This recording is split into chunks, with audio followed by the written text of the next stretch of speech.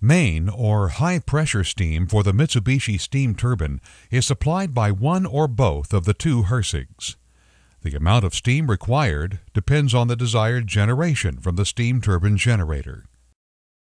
Steam travels along the main steam line to the HP steam bypass to cold reheat piping intersection.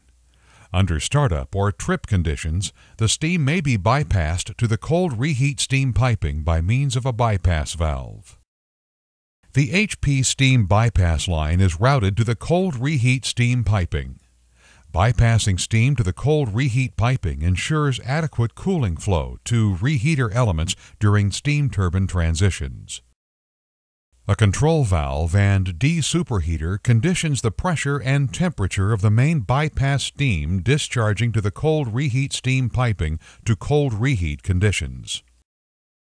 From the HP steam bypass to cold reheat intersection, main steam then goes to the main steam stop-check isolation valve.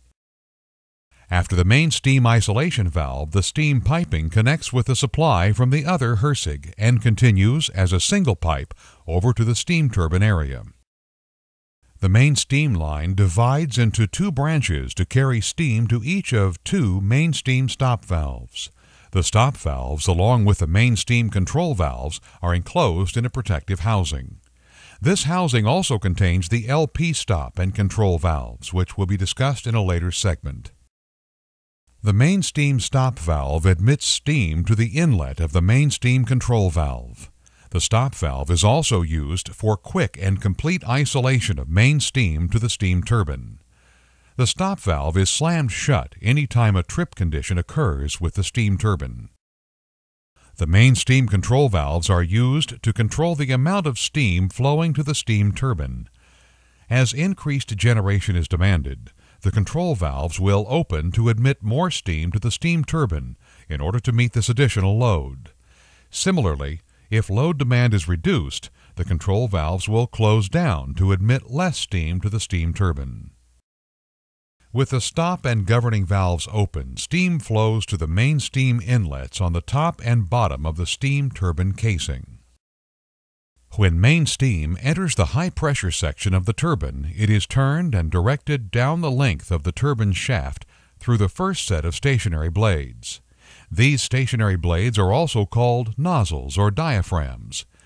This first section of fixed turbine blades consists of a Rateau-type control nozzle.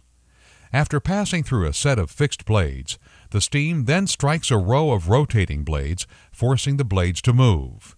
Each successive combination of diaphragm and rotor blading is known as a stage.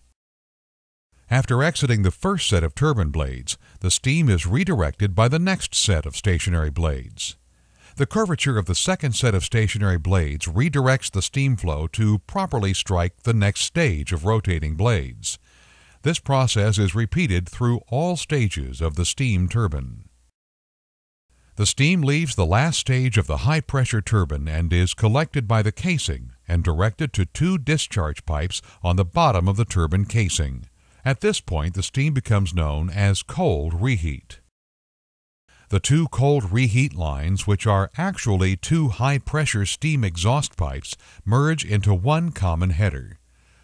As the cold reheat line returns, it splits into two separate lines to the individual Hercigs. Check valves and isolation valves are located at this splitting of the steam lines.